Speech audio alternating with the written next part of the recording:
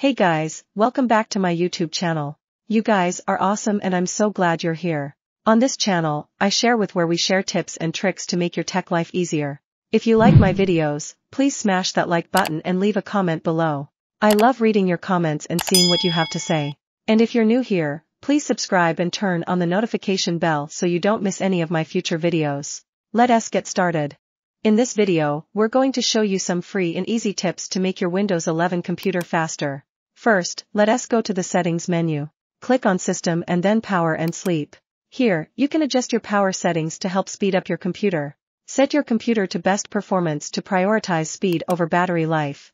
Next, let us open the Task Manager. You can do this by right-clicking on the taskbar and selecting Task Manager. Here, you can see which apps and processes are using the most resources on your computer. Close any unnecessary apps or processes that are using a lot of CPU or memory. Another way to speed up your computer is to disable unnecessary startup programs. Go to the Settings menu and click on Apps. Then, click on Startup and disable any apps that you don't need to launch at startup. Finally, make sure to clean up your computer's storage regularly. Go to the Settings menu and click on Storage. Here, you can see which files and apps are taking up the most space on your computer. Delete any unnecessary files or apps to free up space and improve performance.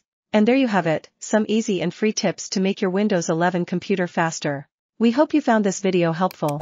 Don't forget to like and subscribe for more tech tips and tricks. Thanks for watching. I hope you find this script helpful.